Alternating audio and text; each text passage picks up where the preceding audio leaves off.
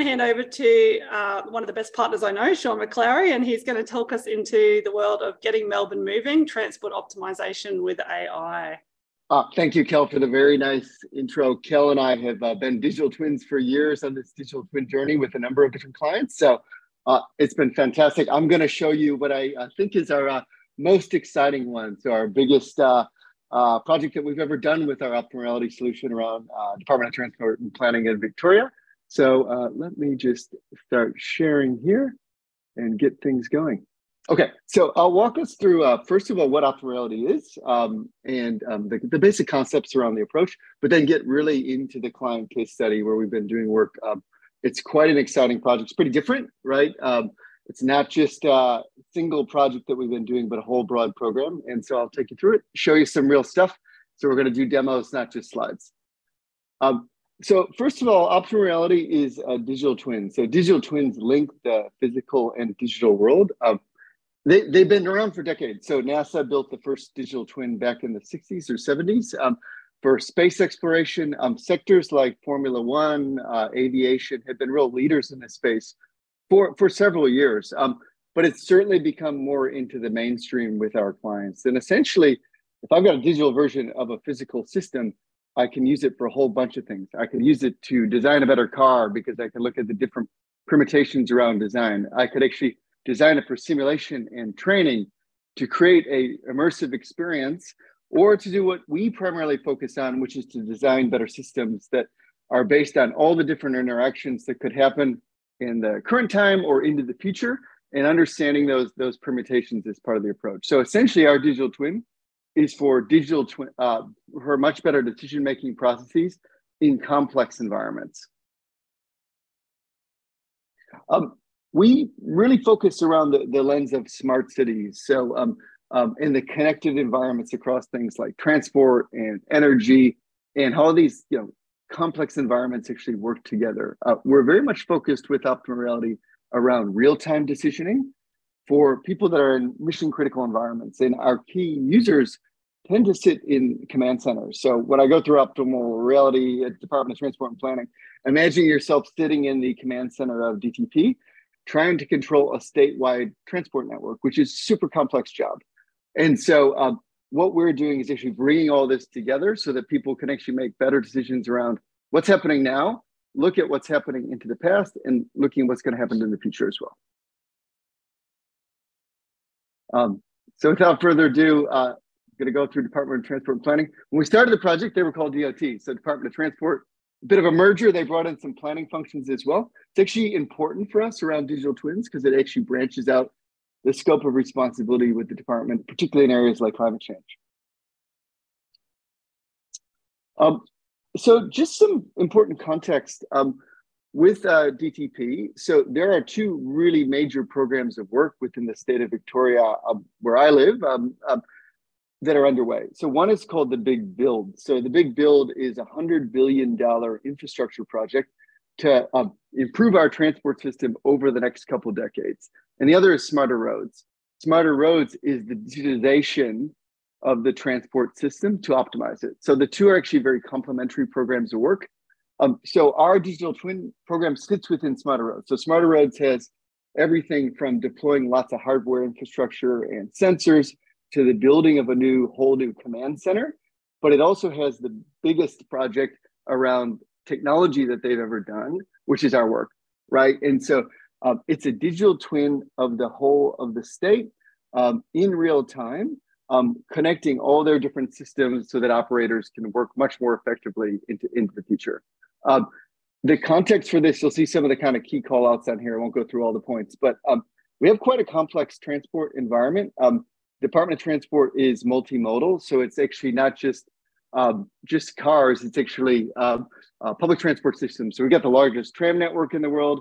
It's all the buses, it's all the trains. It's connecting in active transport, so how people are actually moving across the transport network. And then finally, it's actually about how this is actually going to go forward into the future as well. A couple other key call outs. Transport is one of the largest sources of emissions in the world. Same case here in the state of Victoria. It's a great opportunity for decarbonization across the transport network.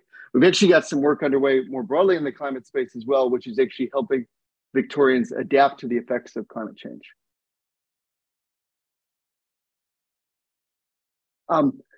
So the first scope of work for us was really to establish what we call situational awareness. So bring all this information together, that every basically digital element within the transport network all into one spot in real time. So listed across here on the bottom, you'll see all those dot points. For people that work in transport, those will mean things. For those that don't, I'll explain them. But these are anything that gives a digital footprint on a transport network. So every sensor that sits at a intersection, that's called scouts. Anything that sits onto a major motorway, Bluetooth sensors that actually detect where vehicles are actually going and how they're traveling. Anything around like electronic messaging around speed limits or construction sites, or where there's been an event on the road, that all goes into the network. Anytime there's actually been a car breakdown, that's available as part of the approach. We've actually got instrumentation on our full public transport network, so we can see all the trains, trams, and buses. We bring in third-party data, so a lot of you probably heard of like TomTom. TomTom and Here are similar systems that actually give us a full statewide view when they don't have instrumentation on the network. And then we bring in weather data as well. So all this comes together into a real-time digital twin platform. We then build apps on top of that platform. So we've got apps to do a number of different things. And one of the apps that I'll show you today is around situational awareness. Finally, this is such a transformative technology for them. Think of it as like tech that unlocks the fundamental operating model. So they are working in really different ways as part of using this approach, ways that they've never been able to work before within the department, but also with interfacing agencies. And by that, I mean like the police, emergency services. So some of that's still going to become active into the future, but that's the vision, a connected transport ecosystem across the state. So we look at this not just as, one or two, independent projects, but a whole program of work. We started with situational awareness. So this builds the core platform and gives an idea of what's going on now. But we've actually started and are going to start soon a number of other projects. So a couple of things that we do, we actually calculate in real time the financial cost of any congestion on a network. So imagine you're driving down the road in any city, right? You can actually see, all right, this is what this is costing me from a financial perspective. Policymakers can use this to make really important decisions. So we worked with our Access Economics team to be able to model that out. It's a really interesting piece of work. We built a really sophisticated approach around mapping.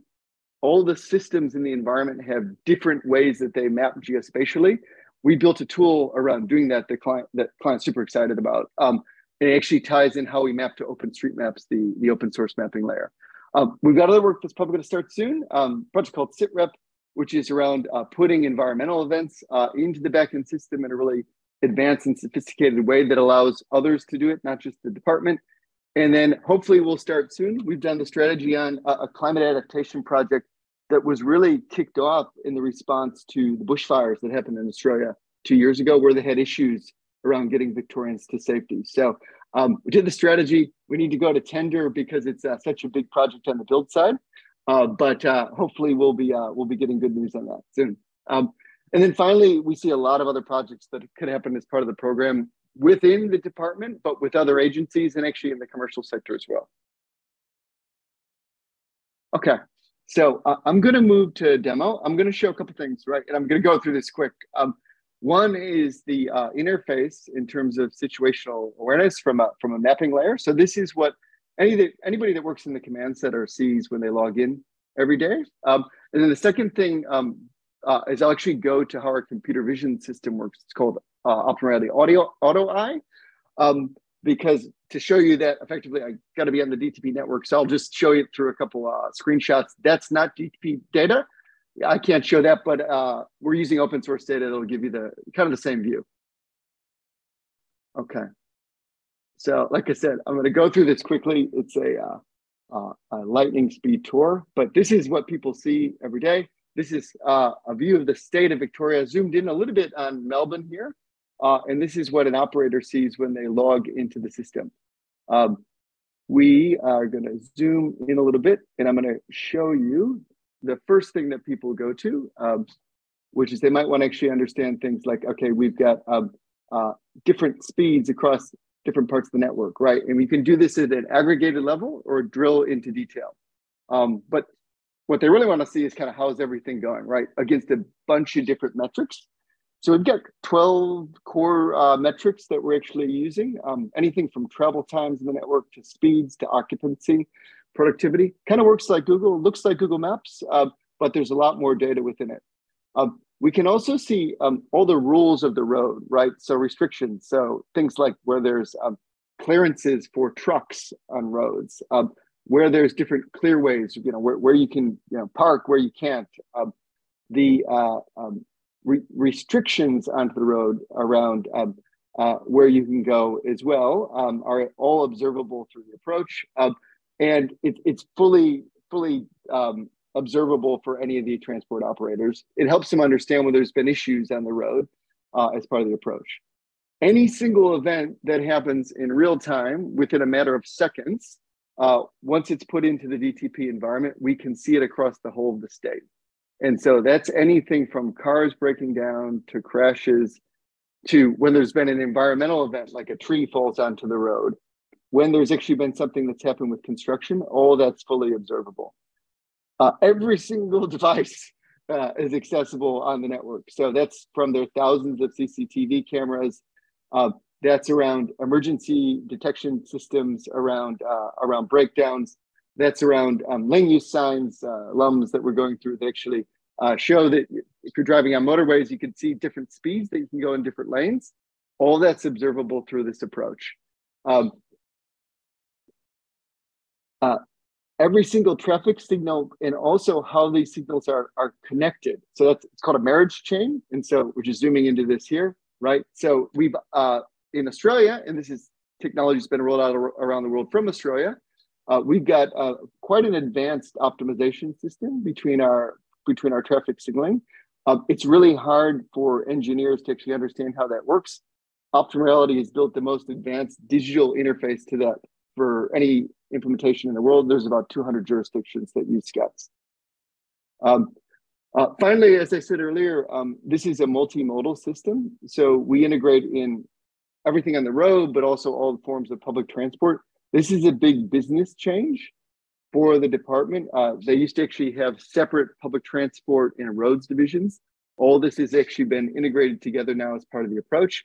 And so that, ultimately we can optimize for customers to have an end-to-end journey that might involve driving, taking a tram, taking a bus, and then needing to actually change what they would normally do when things break down as part of the approach. They can control this from optimality.